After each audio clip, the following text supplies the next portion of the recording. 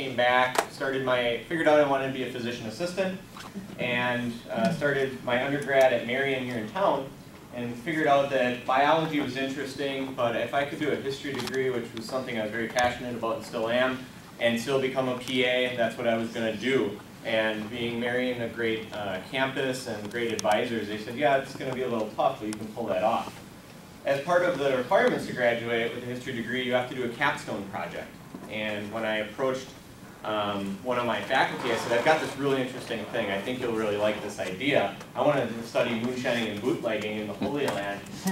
She gave me this look and said, you're crazy. No one's going to talk to you. You're not going to find anything in the newspapers. And good luck, but you need to think of a secondary topic. So I kind of started uphill battle. And what the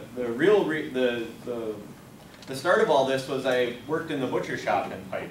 And as things happen in small towns, guys would gather at the end of the day, and as Phil and I would be cleaning up the shop, they'd be telling stories about back in the day. The moonshiners and the bootleggers would come up every once in a while.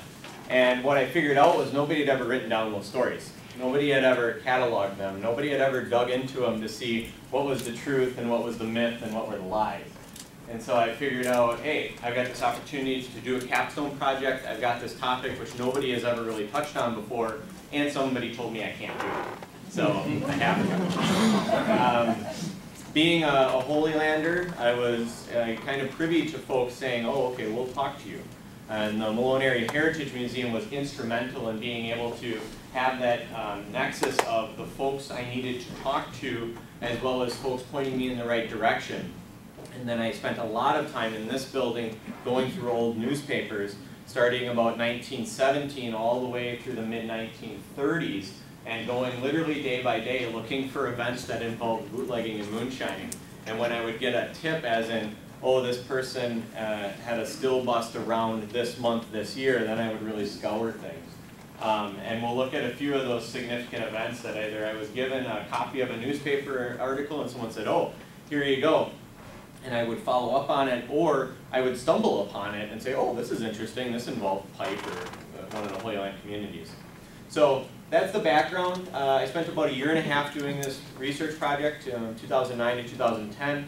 I originally published the article or the paper in 2010, and since then have kind of given this presentation, and every time I do it, I get a few more stories to add to it. So it's very much a living, dynamic presentation. And my grandma will attest to this, and my mom as well, because I think they've been to almost every single one I've given. So every time there's new material that gets added. I always say, oh, I'm going to write an addendum, I'm going to update this paper or this presentation, but I usually don't have time for that. So a lot of it is word of mouth and memory and me jotting things down. In the real world, I'm a PA. I work in general vascular surgery up in Green Bay at Aurora Baycare. So getting to take my afternoon to come down here and talk about this is pretty cool for me. And it usually incites lots of conversation of, what are you going to do this afternoon? So maybe we could have the... You bet. That'd be awesome. So moonshine in the Holyland, and when you bring up topics like moonshine, bootlegging, prohibition, people usually get a couple of images that pop into their mind. If I bring up moonshiner, you might picture something like this on your left. Popcorn Sutton, probably one of the most notorious moonshiners in American history, with his long wispy beard. Oh yeah, there's screens on the side.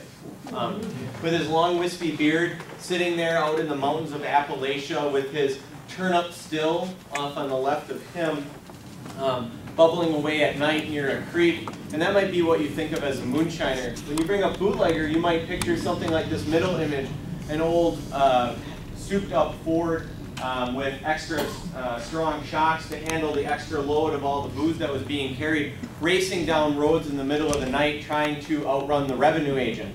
If you bring up rum runner, you might picture this image to your right.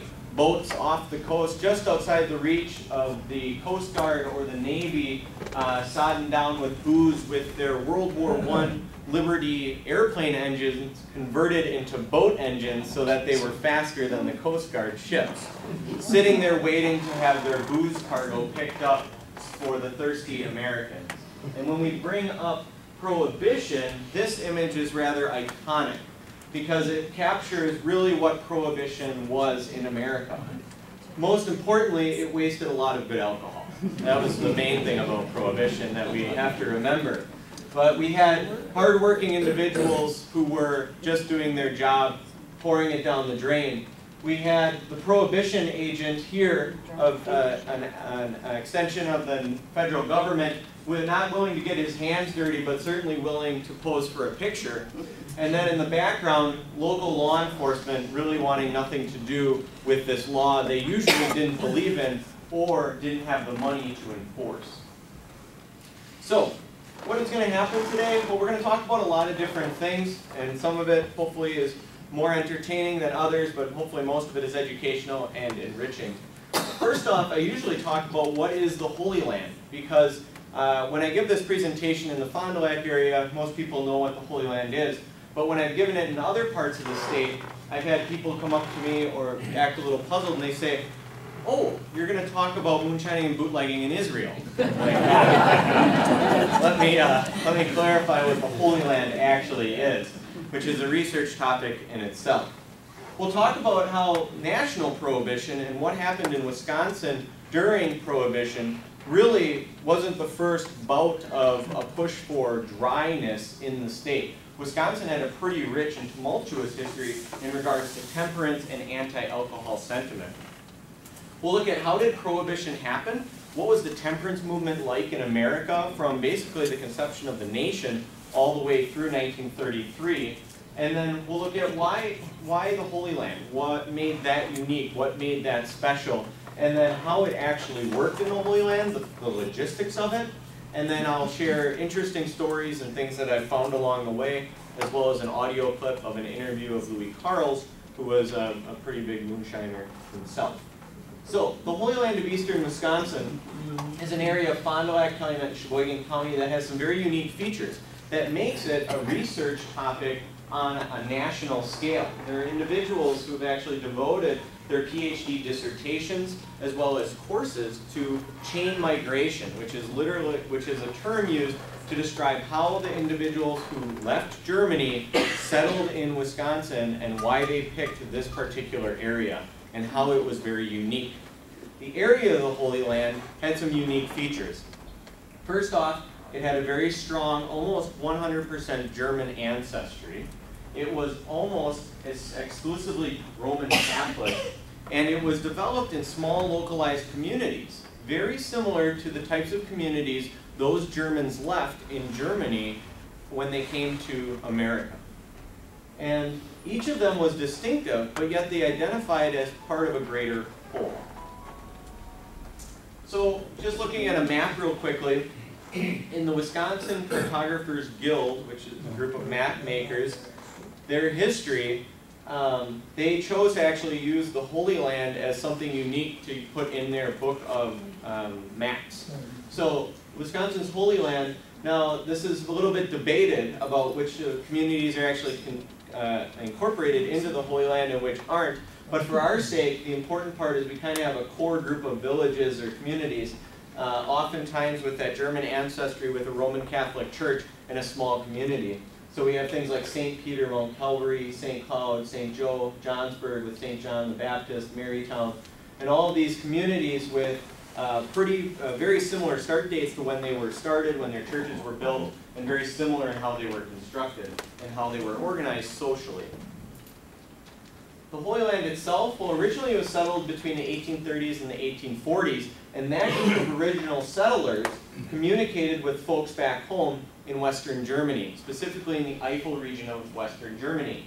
And what they said was, hey, there's a lot of land here, we have forests, we have marshes, this is a good place to live, you should come here. And because of the communication by the original settlers to that second wave, they came over in a second wave about between 1860 and 1870. And that sort of chain of an initial group communicating to a later group and then another group coming over is called chain migration. And the Holy Land of Wisconsin is a very classic example of that across the United States. Some of the unique features about the Holy Land settlers was that they were primarily agricultural in nature. They were farmers. And they came from the Eifel or western region of Germany.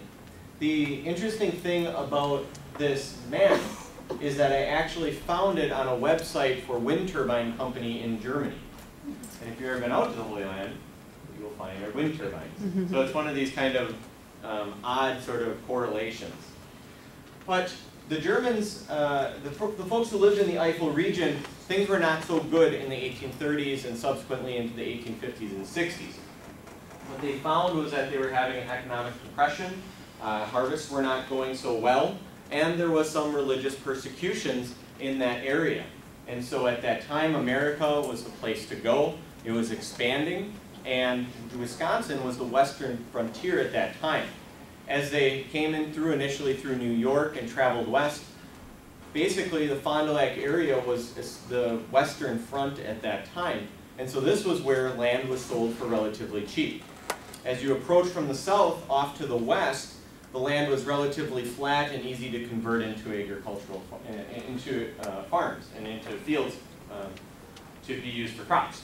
On the east side, if you've been there, the ledge, it was heavily wooded, it had marshes and swamps, it wasn't thought to be as good of land. So it was usually cheaper, but it was also not so highly sought after. And as the Germans, which were immigrants at that time, which were not thought to be very popular people, they were offered this land first. And what the Americans at that time didn't know was that Germans actually preferred heavily wooded, marshy, swampy areas because they could drain those marshes and they had very rich farmland. They could cut down those trees and they had the wood to build their community. So it actually worked out rather nicely for them. And that's why the eastern side was settled in what we now know as the Holy Land. So the language that I'm going to use today, like things like moonshining and bootlegging and rum running and all these different things, they have specific meanings. So I'm just going to clarify them real quickly. So moonshine is a white liquor made from distilling a mash. You'll hear things like white lightning. And a mash is a fermented solution made by mixing a sugar source, corn sugar, beet sugar, whatever, yeast, water, and occasionally a flavoring. And what happens is the yeast eats the sugar, and its waste product is ethanol, which is what we think of as alcohol that we consume in beer, wine, and hard liquors. What you're doing when you distill something is you're taking something that's roughly 10 to 15% alcohol, let's say, and increasing it to a higher amount. And that can vary from, let's say, 40% all the way up to 95% is about the highest you can get by distillation. There is various ways of using it, or of making your mashes. There were rather cheap and straightforward and easy ways to do it, which resulted in a lower, or still does, results in a lower quality alcohol and lower quality product with more impurities, leading to usually not as good of a taste, and more importantly, a much more intense hangover. So, if you had a good moonshiner, they knew to use certain products to get a higher quality sort of product out at the end. Thus, they could charge more for it. As Prohibition progressed, those higher quality products were oftentimes watered down or diluted so that there could be increased profits. Sugarback was that very straightforward measure. Sweet mash is where you use corn or some grain, and it gives off a very sweet sort of odor and has a taste to it, and that generally takes more time and has acquired a quality product. The moonshiner is the one who actually performs that distilling and brewing process. A bootlegger is the one who transports illegal alcohol by land, and a rum runner is someone who transports it by water. These terms are often used interchangeably. And you could have, it was very common that your moonshiner or bootlegger would be the exact same person. A revenue agent was someone who worked for usually something like the IRS or the Treasury Department that was attempting to bust someone for evading taxes on their still. And we'll talk a little bit more about the history there.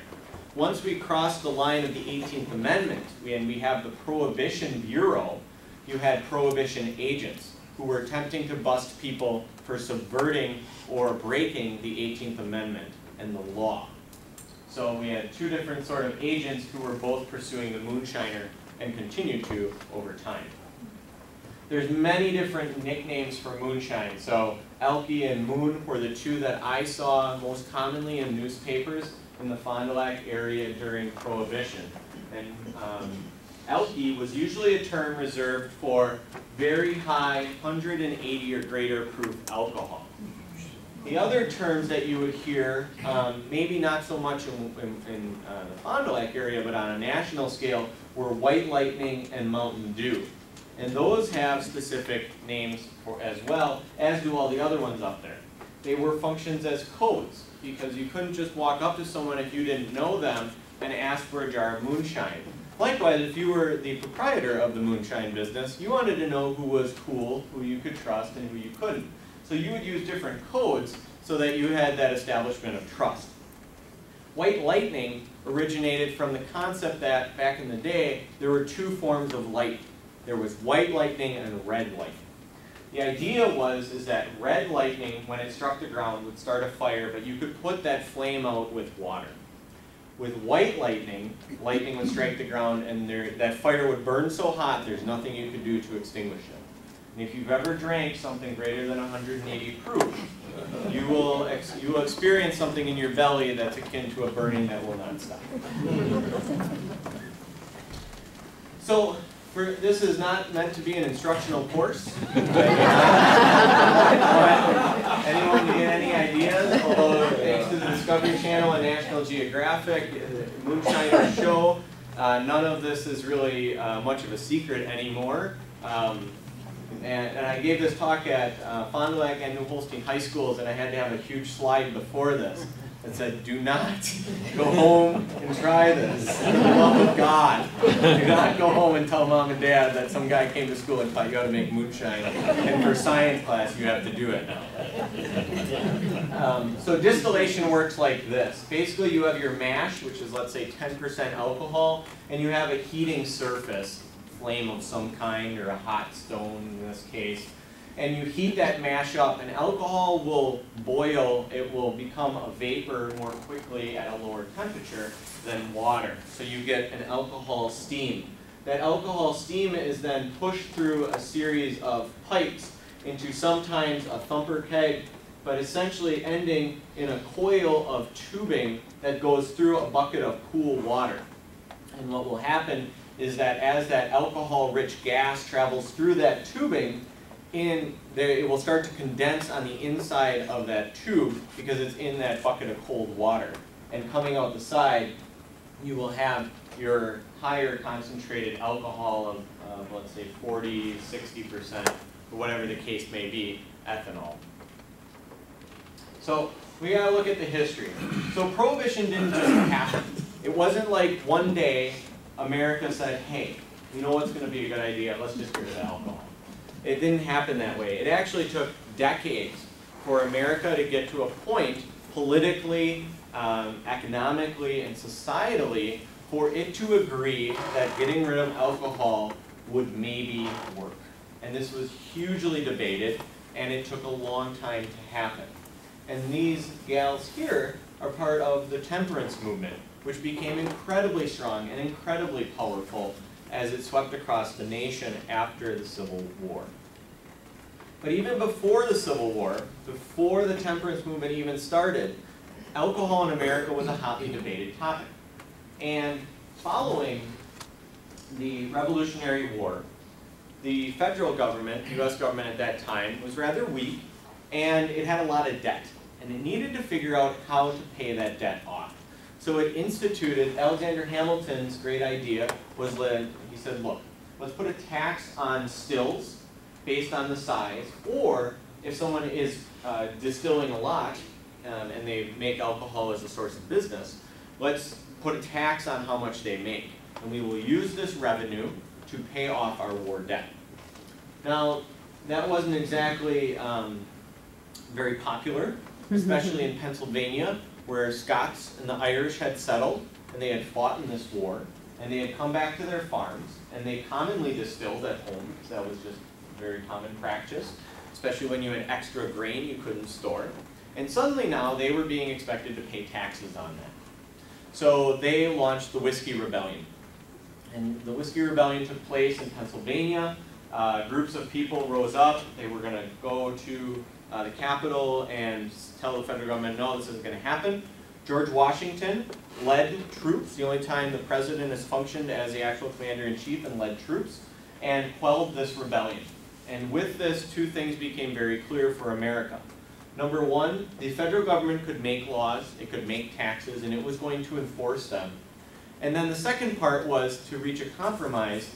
George Washington and the federal government at that time said, look, this will be a temporary tax. We'll place this tax on stills and alcohol, and when the debt from the war is paid off, we'll get rid of it. And that's what they did. Once the debt was paid off, the tax was gone, everybody was happy.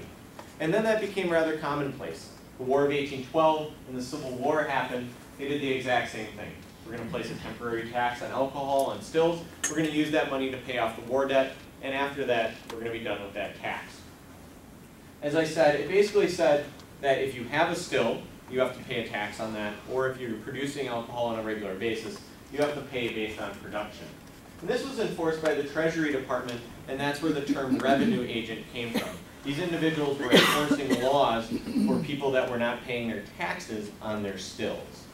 And that is essentially still to this day, following Prohibition, how things work. If you have a still, it's not illegal to own the still, because you can distill water, you can distill vinegar, you can distill essential spirits. But if you light a flame to a still with the intention of distilling alcohol or ethanol, and you have not registered that still and are not paying taxes on it, then you are evading taxes and you are breaking the law.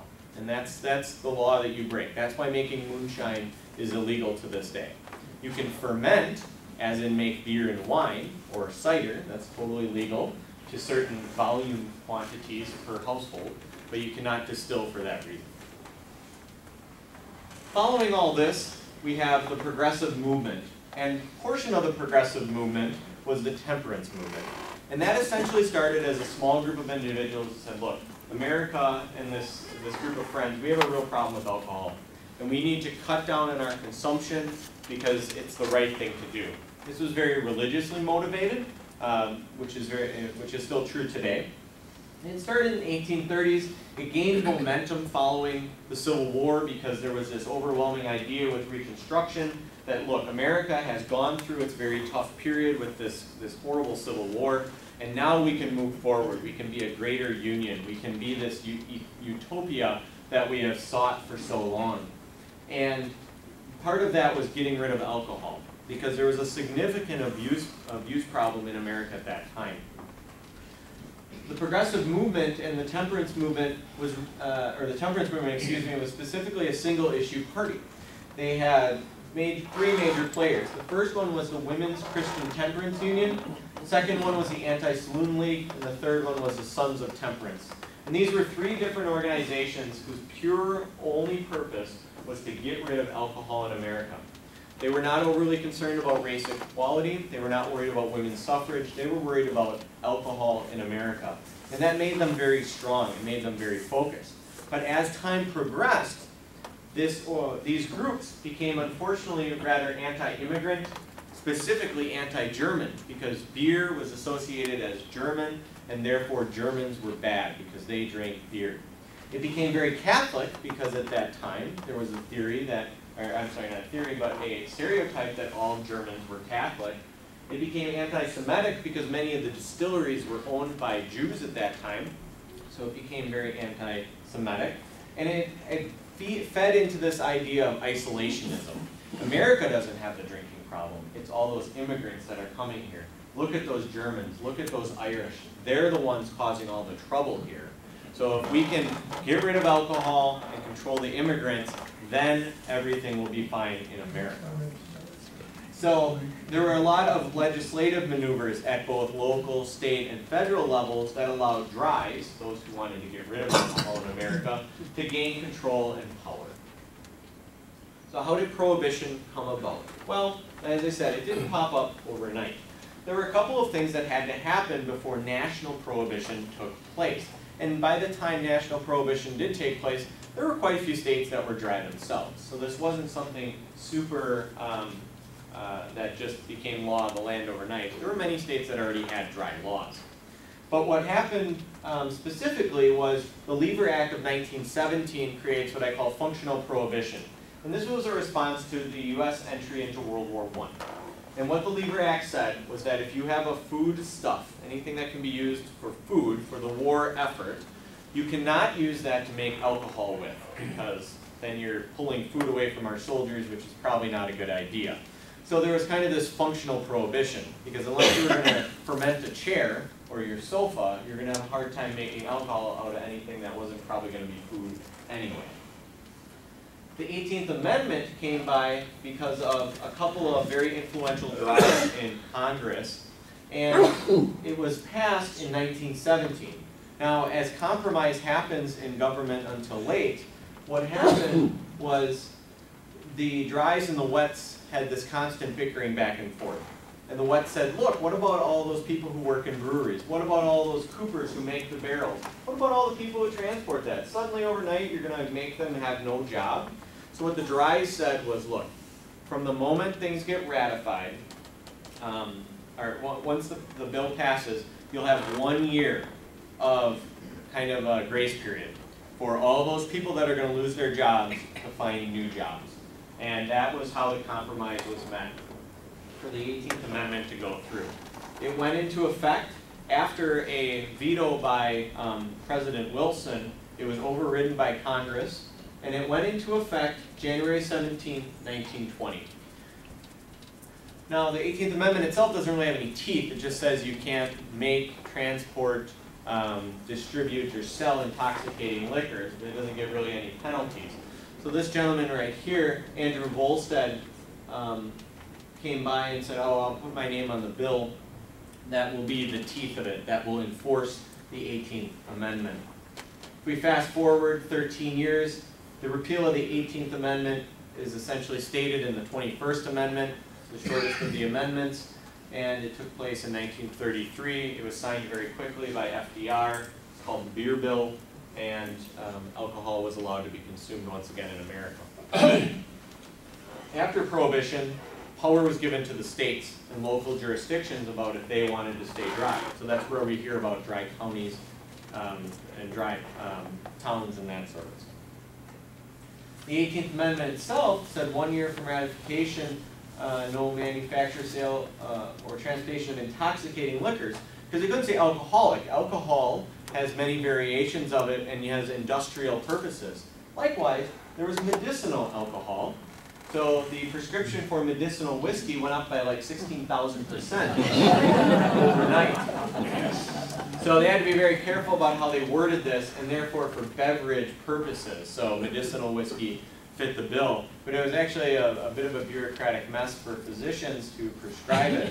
And I can't remember, I've just started reading a book about Prohibition, and there was one physician who they had calculated if, based on his signature on all these prescriptions, he would have had to have written like 200 prescriptions per hour for 5 years to actually have prescribed as much alcohol as was his name was, or as much as his name was intoned to. So, in Wisconsin specifically, before things took place on a national scale, Wisconsin itself went through a huge battle about the role of alcohol in its state. So there were three key players: the Sons of Temperance and the Yankees. The Yankees were the original settlers of Wisconsin. They came from New York and the New England area, and they settled Wisconsin, specifically in the Kenosha-Racine area. And they were the first ones to really develop Wisconsin's government, the grid system for how the state is divided. And the other portion of Wisconsin's settlers initially were German immigrants, as we're all very aware of. And so we had these three major players, the Sons of Temperance being a formal organization that sought to make Wisconsin dry. Essentially, from the first meeting of the Senate, of Wisconsin Senate, the gentleman who introduced a dry bill that said from the moment the state goes forward, it should be dry.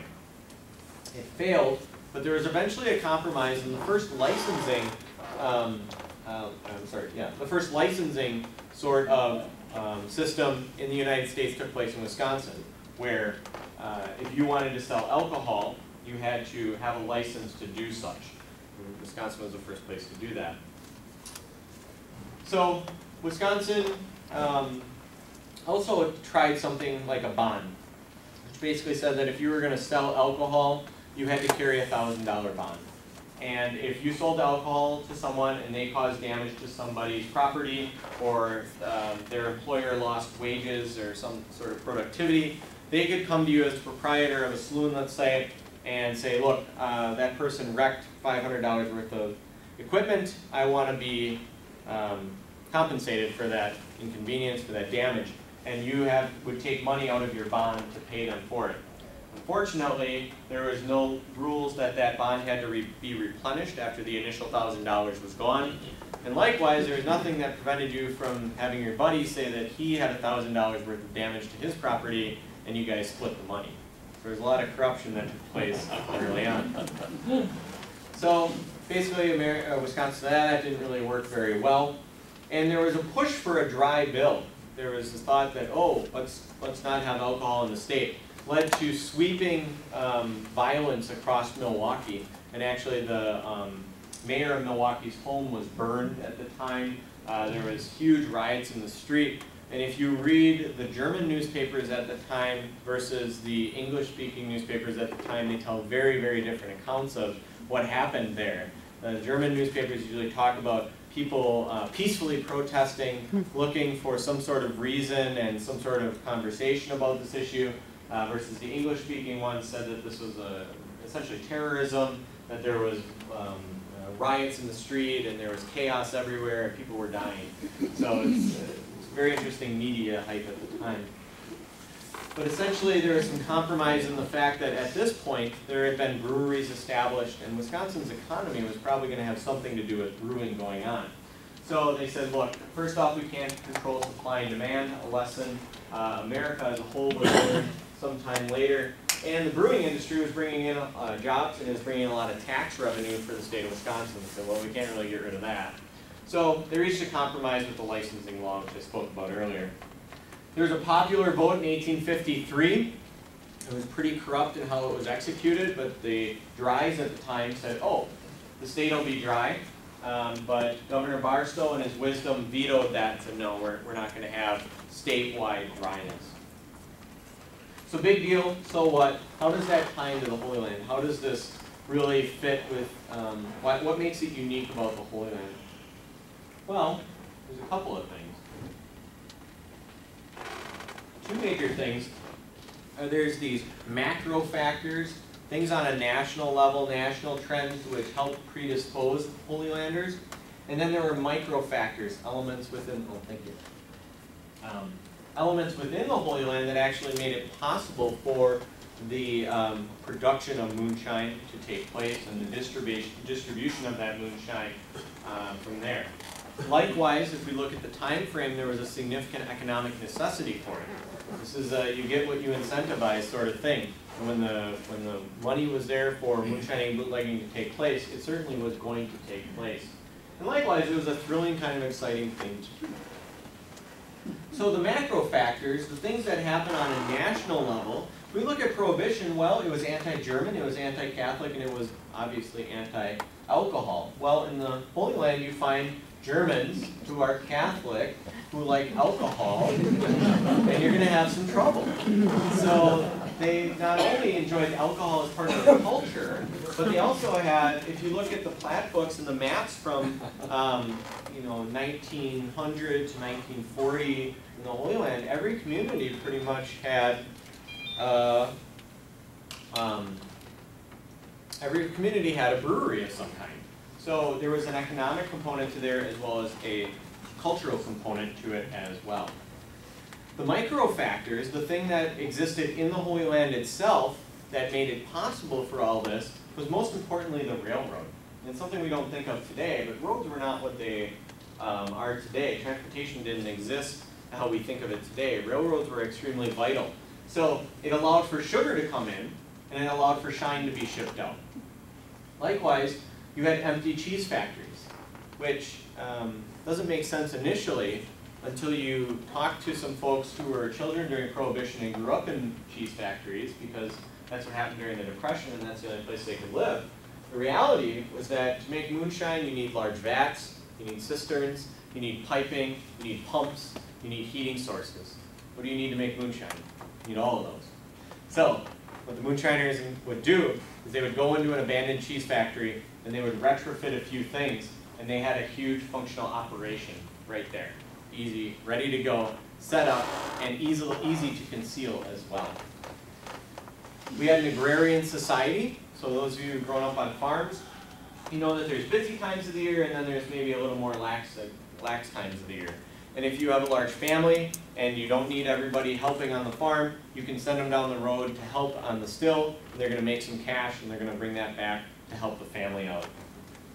From an economic necessity, we often think about the Great Depression starting around 1929, but in Wisconsin specifically, and across the United States, the agricultural depression started in 1921.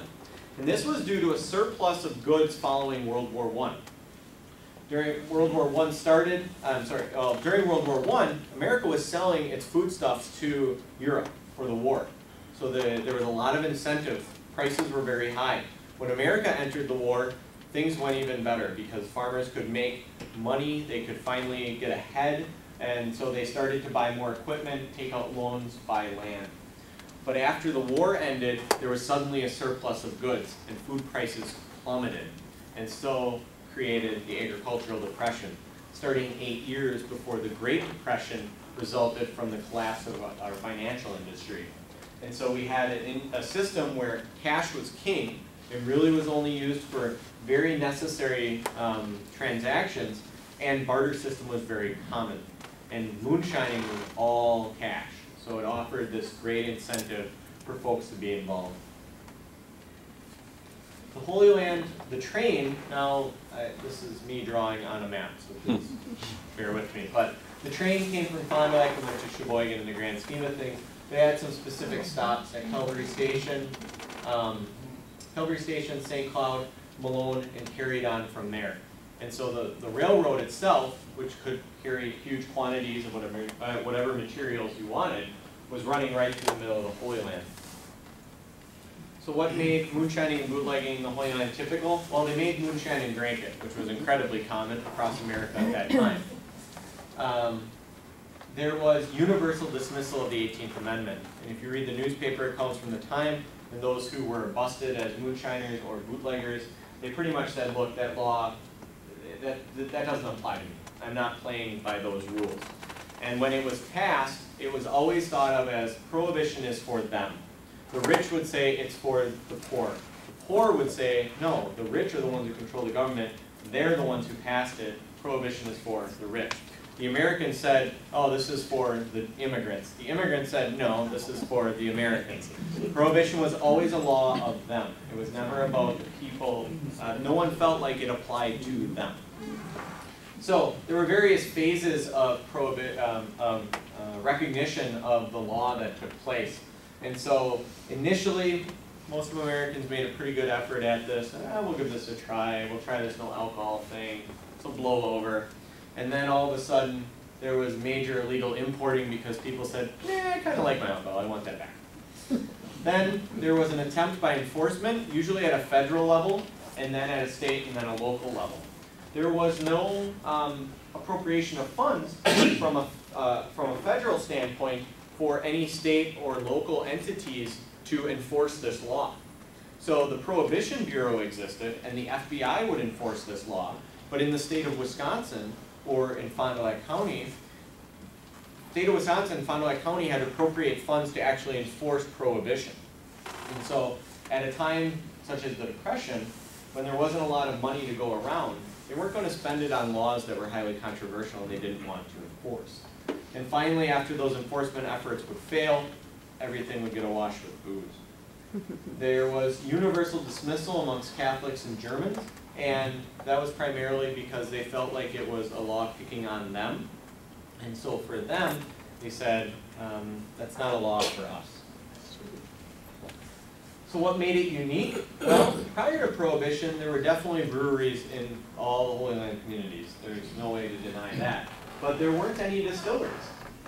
There wasn't a single one in any of the Holy Land communities. There was potentially one in Dotyville. That was something, a bit of word of mouth, but I've never actually found any evidence that it existed. The closest distillery was actually in Plymouth. So distilling, by nature of it, was a foreign art to the Holy Landers. Beer was very commonly accepted and consumed in Holy Land communities, but whiskeys, hard liquors generally were not. And then during Prohibition, we see this exotic practice of distilling introduced, and it was conducted on a massive scale.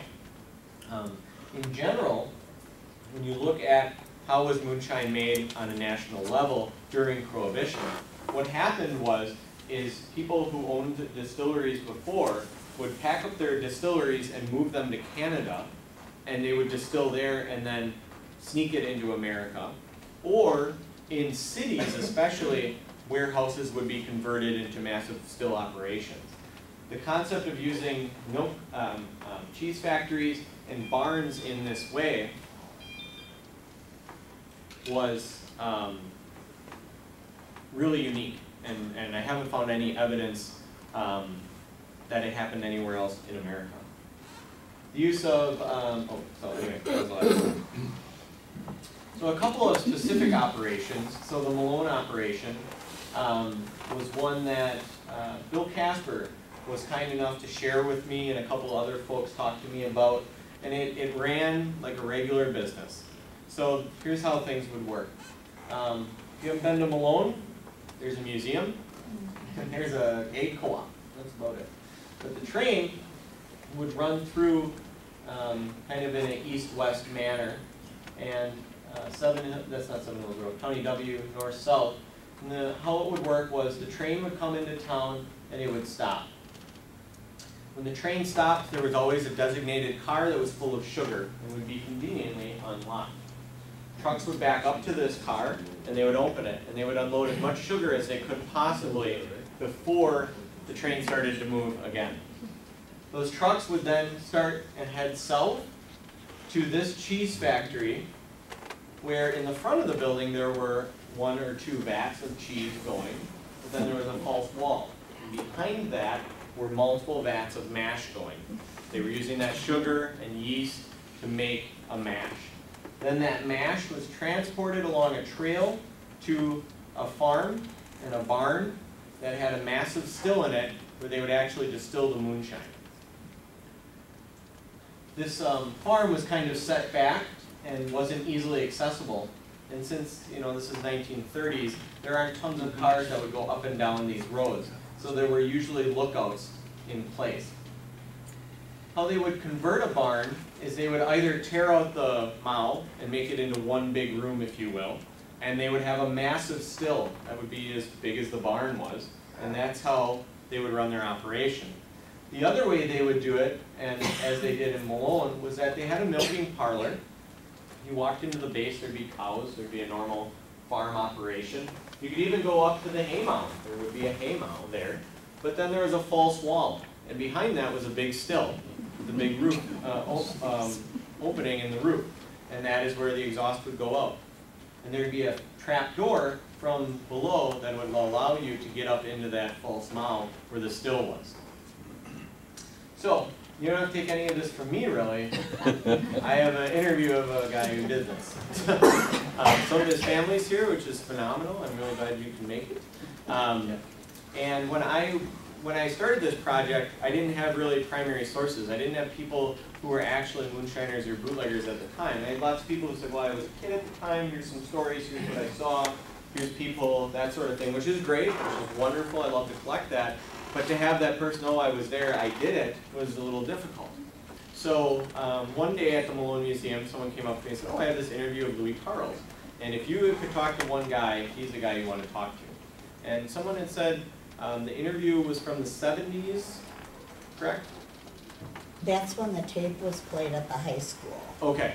I don't know if that's when it was. When it was actually done, but so I didn't know until now who did the interview. I just knew that it was Louis Carles on it, so I had kind of a rough time frame on it. But it's a great, about 25-minute interview of him with all kinds of stories about the different operations that he was involved in or ran, and it's really, really interesting. And in this interview, he talks about how he produced moonshine from 1930 to 1935. It was located at multiple locations across eastern Wisconsin, all the way down to like the Horicon area. He sold to either New London or Chicago, and he functioned independent of Al Capone. He talks extensively about how bribery was extremely common, and that's how you got away with what you did. And he was shot in the back once, specifically at a raid on the Malone operation. And so he was a lookout at that time, or he was outside, and they were raided by Prohibition agents. He was shot in the back. He was taken to a hospital in Fond du Lac, he says, and he walked out of there 2 days later, never paid his bill, never got a fine until 2 years later when they found him and he had to go to court. And he says he paid, I think it was a $200 fine. Pretty interesting. So how they did it, this is the really fascinating thing, is he talks about like logistically how they did it. So they had large wooden cisterns, which if you're not familiar with, are like kind of basically big wooden buckets. And they would fill that with water. In each vat they would put 200 pounds of sugar, 4 pounds of yeast, and they would have a large distilling column that was 35 feet tall and 36 inches in diameter. And they would have a kettle at the bottom of that that was sealed, and they would boil the mash, and then the alcohol vapor would travel up that and through it and get more concentrated, going from, let's say, 10% alcohol to 50% alcohol. The worm bucket itself, which was full of cold water with that tubing going through it so that the alcohol would condense down, was 6 feet by 4 feet. So we're talking really, really big things here. Took 13 to 15 guys to run each operation. And the interviewer asks, oh, were you worried about the law? And he said, no, we weren't really worried about the law. We could usually pay them off. As soon as you started an operation, somebody would show up, you'd give them money. A couple days later, somebody would show up, you'd give them money. And that's how it just worked. You didn't really have to worry about that too much. What we did worry about was hijackers. So he talks about after you had all your booze loaded up into 50-gallon drums, and I think each night they had about 24 50-gallon drums of 160 proof alcohol, small, you know, just a little bit. They would load this up onto big trucks and they would transport it to usually New London. And I'll get back to why that is odd, but makes sense in a second. And then he would worry about hijackers. 2 guys would be transporting that alcohol to the New London area. And he talks about one night how they got a hijacker jumped them and they were able to overpower him, and he drops them off at the police station. And he says, the interviewer says, well, why did you take him to the police station? And weren't you guys, you know, with this load of moonshine? And the guy said, and Louis Carl's replied, well, they were all in on it too. They were our buddies. They knew us. So we just took this guy who tried to hijack us and dropped him off. So I'm going to play a clip from the interview that talks about kind of what made this really, really unique in the Holyland.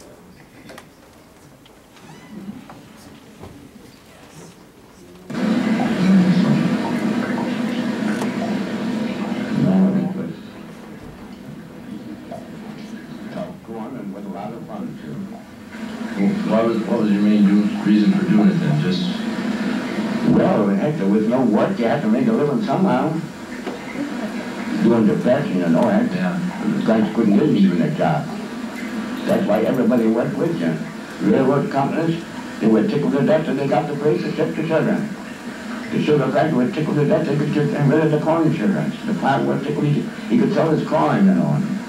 One hand washed another.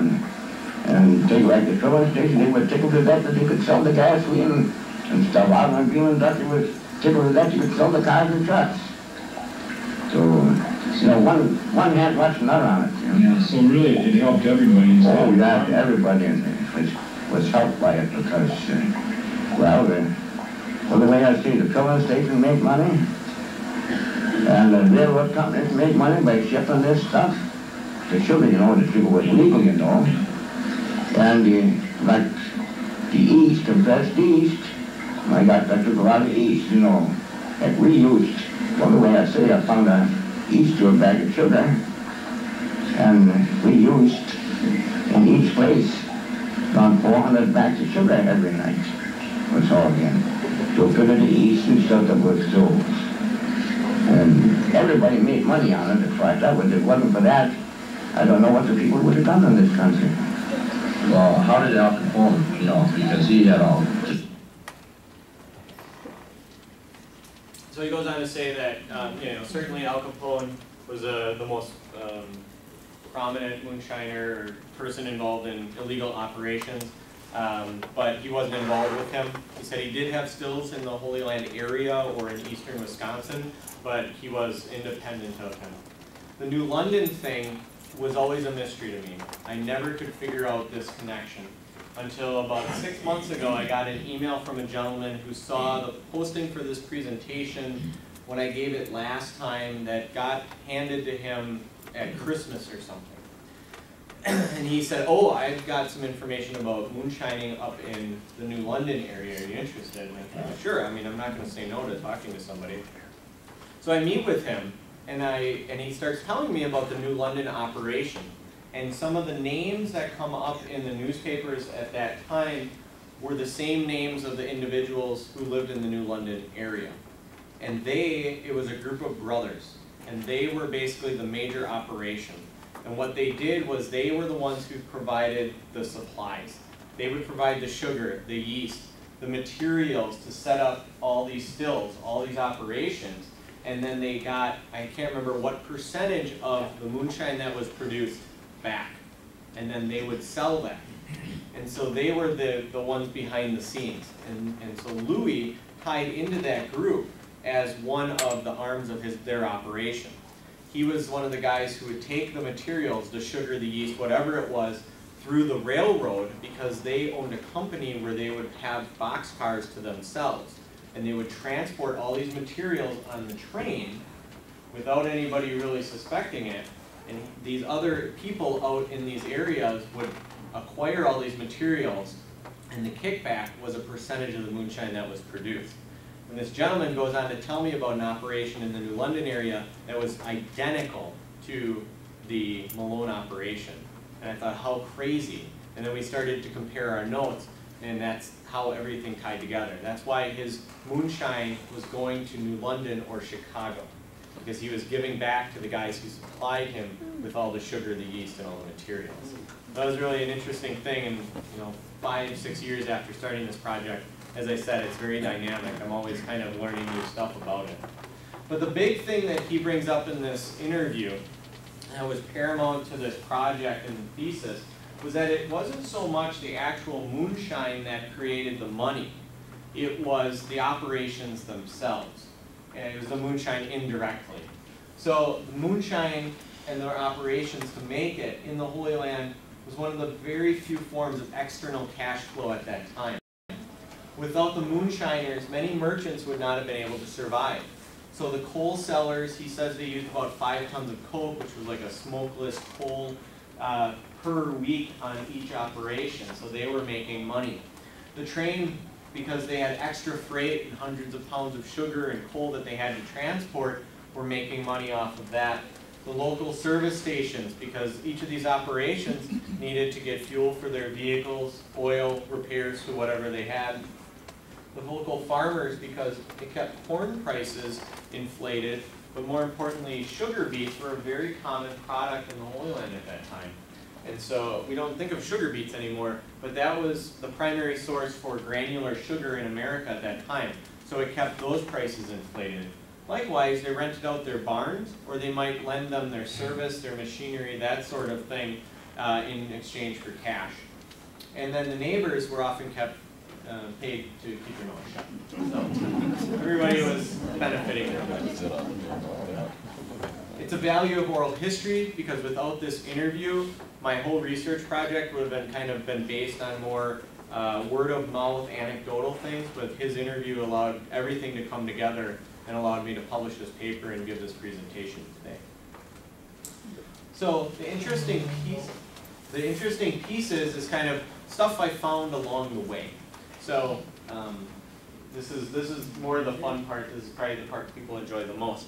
But there's Moonshiners Cave, which was originally the spring brewery, located on the ledge somewhere up along the women's prison. And it's this cave here. It's photographed in the photographic history of Fond du Lac County, and it's limestone.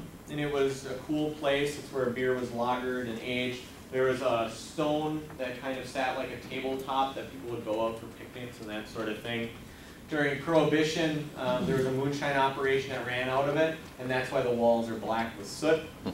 I haven't actually been there. There's a couple of people who tell me they know where it is, but I guess it's all boarded up, and it's actually on the women's prison grounds now, so you have to get kind of special permission to go see it.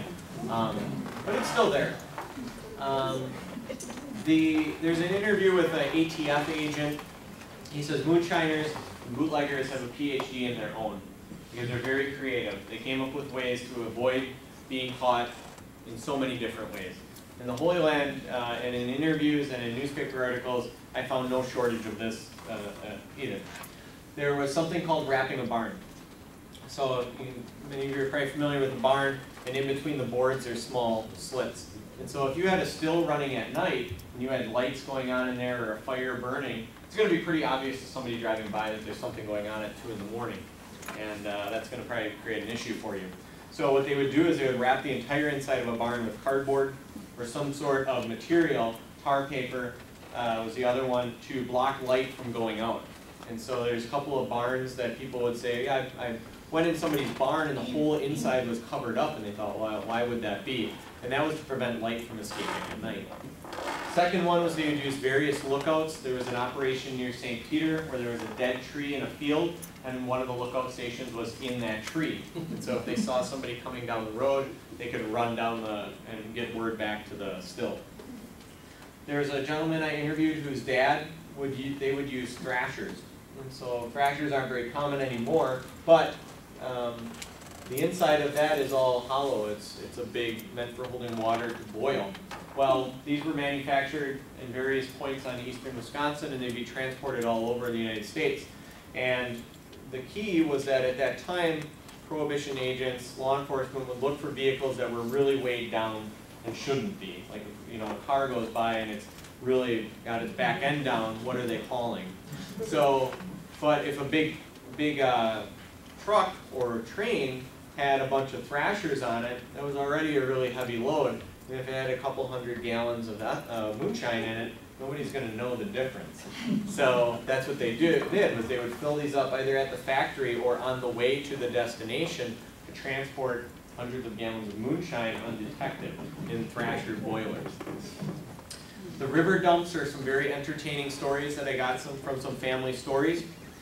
And they go just like you're imagining. A still would get busted. The prohibition agents, law enforcement would dump the booze into the rivers.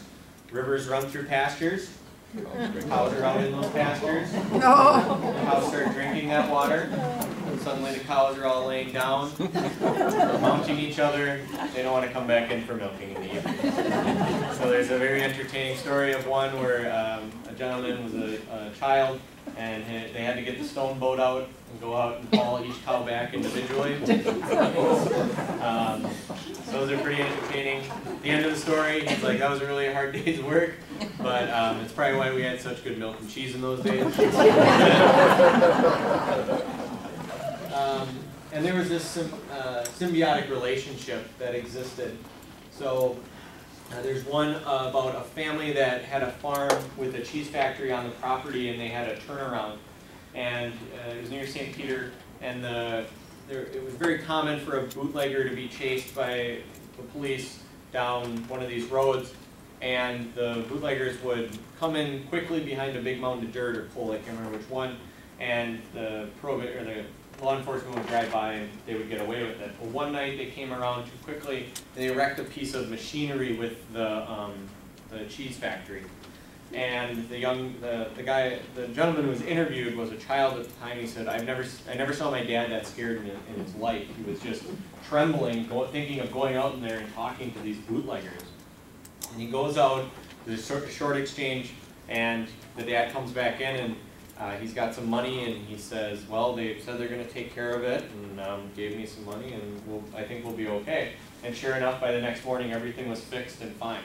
And so there was this little bit of a symbiotic relationship of, if you guys take care of us, we'll take care of you, which was very, very common at that time, basically for survival.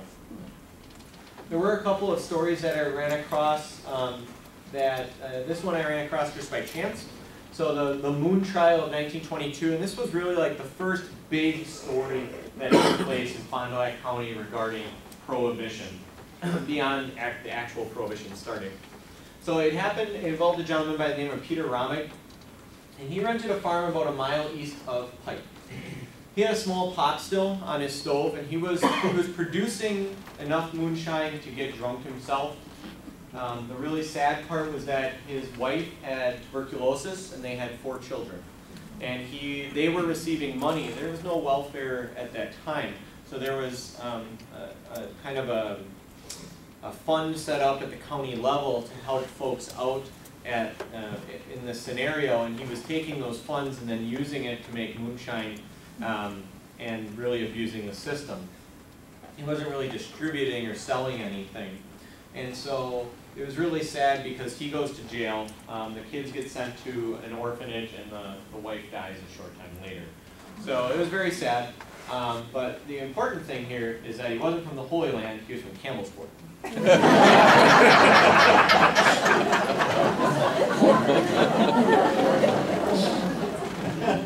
That joke doesn't work anywhere else. I used it at the State of Wisconsin Historical Society presentation I gave a couple years ago, and there was like 2 people that laughed. So, more entertaining, more kind of not so depressing. The Cap Welling bust. So some of you may remember Cap Welling's Roadhouse out by the Cheetah Pebbles area, and this was a popular place. It was an establishment, and during Prohibition, it was just kind of a general. It wasn't a saloon. He didn't sell alcohol up front, but it was a place where music would be played, people would gather. But at the same time, the Crab Orchard Whiskey Distillery in Plymouth, and they had a warehouse there. It was raided. Someone busted into it, stole loads and loads and loads of Crab Orchard whiskey. And the police at that time were following the distribution of this stuff for years. And one of the places they found a bunch of it was at Cap Welling's. And it was basically, there was a tip. They went there, he had a bunch in his basement, but the key was that it was just the containers. When he tasted it, when other people tasted it, he said, this isn't Crab Orchard, this is some garbage. They're just using the wrapper, the bottle, to try to sell it as Crab Orchard. The primary reason he got busted was because the federal government at that time was making a big raid in eastern Wisconsin. It wasn't local law enforcement that was really involved in it. To the point of when the federal agents took him to the courthouse in Fond du Lac, the town sheriff the county sheriff at the time said, just go home. Come back, pay your fine, and it'll be just fine. And there's other articles, stories throughout 1924 where they find areas with Crab Orchard whiskey. And the reason they were really being aggressive about it was because out by St. Cloud area, there was a party and a bunch of people got sick off of it. So they were trying to find out who was actually selling it, who was doing this switcheroo on them, and so that they could kind of bust them and prevent more people from getting ill. The Marytown bust is an interesting one.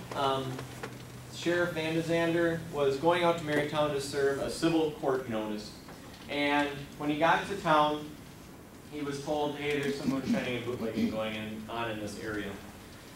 And he was talking to some people, and he observed a guy with a horse and cart out in a field going in a circle. And he thought, that's odd. So he commandeers a snow flyer, goes up to the gentleman and says, what's in your cart? He says, well, I don't know. I had another guy come up to me, tell me to go in a circle till he left town, and then he was going to come back and pay me. So the sheriff says, well, let's take a look. And there were 500 gallons of mash ready to run. So realizing that this gentleman probably wasn't totally oblivious to this, he said, look, if you show me where the real operation is, I will let you go. So he takes him to a fence line. This is winter. They dig up a big still. The sheriff dumps the mash out, takes the still back to Fond du Lac, and says, you know, there's no reason to charge this guy. He was just kind of a Ponzi in this scheme, and they go on their way. There is also a talk of, so it didn't say where that specifically took place or on any other names other than the sheriff's. But in the Marytown area, there were 2 kind of operations. One of which was in this area, this dip of County Double H. This is all swamped in here and marsh. There was a fairly good-sized operation. And Kathy Rear Bertram Butts, my grandma, she grew up on a farm right about here. And so she told me about how her dad, my great-grandpa, was one of the lookouts for an operation down in this marsh. And basically, he would watch for cars to be coming down Double H, and if there were, he would go alert the moonshiners, and they would shut down the operation. There's also another person who told me that there is still in this area, but I haven't found any eyewitnesses or anyone who could give me specific locations. But they do. I've also been told that there is a still buried out there somewhere. So if anybody's got spare time and they want to go walk around the swamp, just go ahead and let me know if you find anything. So the interesting case of Gregor Nice, I'm hearing muttering, so people probably know that name. Yeah. So Gregor Nice was a gentleman who played a very dangerous game. His name comes into the newspapers in February of 1932, on February 13th. And his backstory was he was an insurance salesman from Mount Calvary. And his family was the Nice Bottling, not the Nice Brewing Company in Calvary Station. And he played a very dangerous game. He posed as a federal agent, and what he would do is he would go around to known still operations. He would tell them that he was a prohibition agent. He would take the bribe, and then he would carry on with his life. Now, he did apply to be a prohibition agent, and he took the exam, but he failed it. So he wasn't a prohibition agent, and the Milwaukee office had they had records that he took the exam, but he was not one of their agents. That didn't stop him from going around and taking hefty bribes. In February of 1932, there were two other gentlemen who did very similar things, one of which was found with a gunshot wound to the back of the right side of the head. He survived, and another man who was found in a ditch. Both of them were, all three of them were essentially found in the same way. But Mr. Nice was found dead on the side of Highway 23, across from the airport, or now C.D. Smith, right about where that Taco Bell is. So anytime you stroll on in there to grab some late night cravings, remember that's where his body was.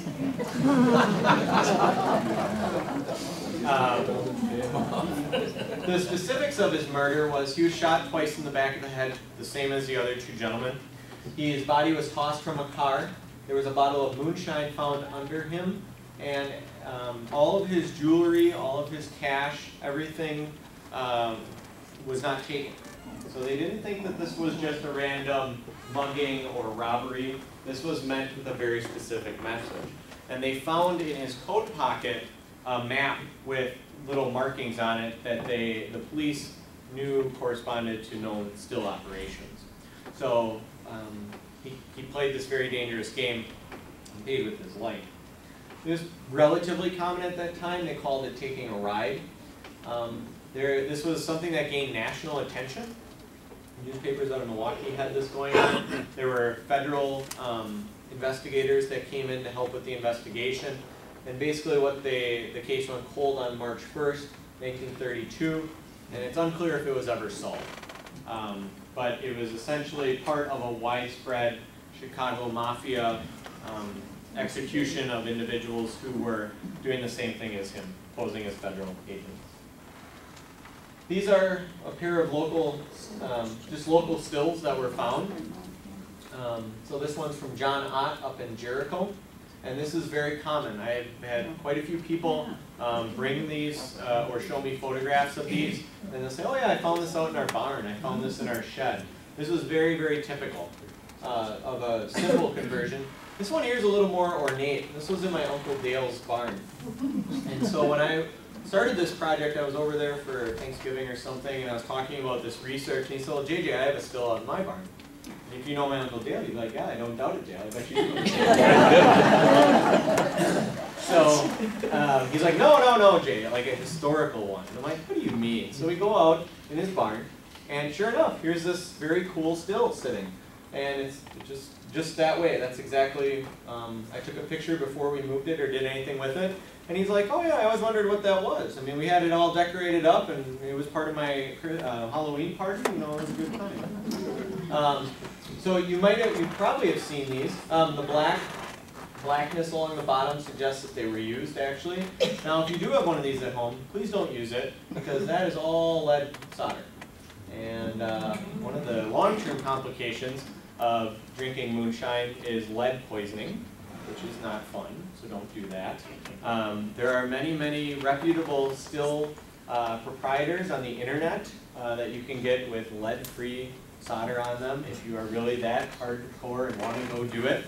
But if you have one of these guys, just leave it alone. Basically the conclusion of my research and my presentation today is that without moonshining and bootlegging in the Holy Land, many of the communities, many of the farmers in that area likely would not have been able to survive not only the agrarian depression but also the Great Depression. And so illegal alcohol operations allowed for cash to flow into communities to keep them alive until the repeal of national prohibition and with the economy getting better in the late 30s. So finally, prohibition is something everybody wants to know about, but not a lot of people want to talk about. So if you have stories, please write them down, share them with people, do a recording of it, because we're all only here for a certain amount of time. All of our experience is very unique, and so if we can capture that to share with future generations, I really, really, really hope you do that. So, are there any questions that anybody has? Yes, sir. I want to know if anyone ever heard of Eggersville, No. south of St. Peter on the corner. Okay. And that was a cheese factory. My father-in-law and his brother were born there. And no one seems to know where it is at. The building is still there. It's a concrete building. Okay. Eggers? Eggersville, yeah. Their last name was Eggers. Okay. I remember one time my father-in-law told me to go to hell because he dropped a gallon of moon he was delivering. Worth a lot. Yes, sir. They gotta give out so much money to all these different, for bribes and that. What kind of money did they make? I don't, he talks about it in the interview, and I can't remember off the top of my head, but I mean, it was thousands of dollars. It was ridiculous, the amount that they would make. Bribes were, usually in the hundreds, so. Were people that sold moonshine, were they frowned upon by the community? Not so much. When you listen to when you read or you listen to the interviews, it wasn't seen as a negative sort of presence. It was seen as positive or indifference, as in, well, they don't bother us, we don't bother them, sort of thing. But they saw the benefits to having them around. And when they did cause trouble in general, they made things right. From the the newspaper accounts that I've heard about, there wasn't lots of trouble as in crime or murders and that sort of thing. Something I thought of when you mentioned making the mash in the cheese factory. How long did it take to get the mash to where it was ready to distill? That's a great question. I mean, in his interview, he makes it sound like it was overnight, but in general, it takes a couple of days. So it was usually that there'd be different stages of, you wouldn't have all your eggs in one basket, if you will. You might have, let's say, 6 cisterns, and then every third day, you're using one of those cisterns or 2 of those cisterns to run your operation. What made me think of that is everything you see, like in big stores come from Kentucky and Tennessee, and no one ever goes through the mash process. All of a sudden they got the mash and they're distilling it. Yeah, and it depends on temperatures, and that can take up to 2 weeks depending on types of yeast. So oftentimes they'll have kind of a staggered setup, especially something like this where it's kind of continuous operation. They would have multiple cisterns or multiple mashes going so that there's kind of this constant overturn. So I suppose even Tennessee and Kentucky, they're making the mash someplace and then taking it to the still. Every operation would be different, but here these would usually be pretty close, simply because transporting that is, it's a challenge. Yes. Thank you. Well, thank you all very much for coming. I'm sorry. Did the church play any role in this, either positive or negative? Not that I found any like solid that they harbored anything. I did not see any sort of organized anti-alcohol events or that sort of thing where like the Anti-Saloon League or the Women's Christian Temperance Union came to northeastern Wisconsin and had any sort of function. But that's a great question. What about being a beneficiary of all this cash flow? Finding that hard evidence doesn't exist. There's some prominent names in northeastern Wisconsin that were very likely involved, and dirty money got cleaned after Prohibition through various entities. But again, finding beyond people telling me that is really difficult. Right. But as far as did the church get monetary, I'm sure to a degree, but. Some of those churches in that area are absolutely beautiful. And those are often built. Somebody had to pay for the building. Those are often built, prior to Prohibition. I'm trying to think like St. John's is 1900 or so. But the beautification thereafter, probably. Have you published a book? I am not. Will you? Someday.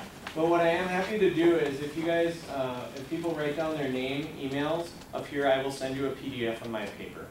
And it won't have everything I talked about today, but it's the original paper. So there's usually, it's not everything, because obviously I've been developing this. But if you write down your name and email, I will send you an email with the PDF article for you to read. I'm sorry? Did you pass? I don't know. I never actually found out. I just kind of wrote it. You mentioned you do any research on New London, because I know they have a very heavy Irish. Is that they some more Irish versus the Germans that are over here? That you're doing research. I know New London is very heavily Irish. As far as the bootlegging, is that was more of an Irish type of family over there? Or? What was the last name? I can't think of it off the top of my head. The gentleman who wrote the book on that area didn't really comment too much on the Irish Catholic sort of ethnicity sort of thing.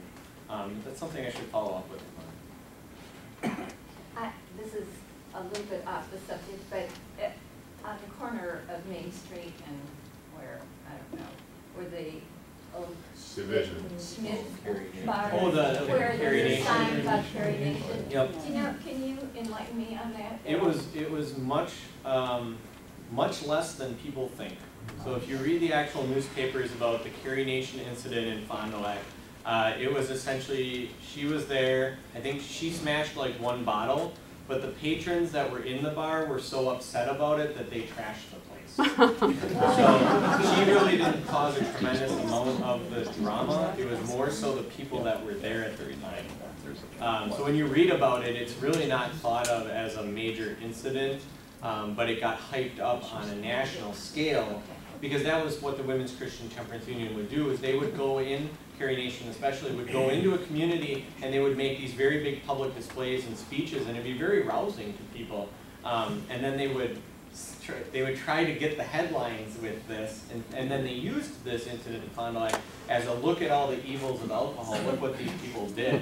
And then the people in Fond du Lac said, no, she did this. So it wasn't really that big of a thing, but it got very hyped up. They would trash that they were consuming? I don't remember exactly what happened in the bar room, but it wasn't so much that she caused the issue, it was the people that were there. So I have the newspaper article somewhere.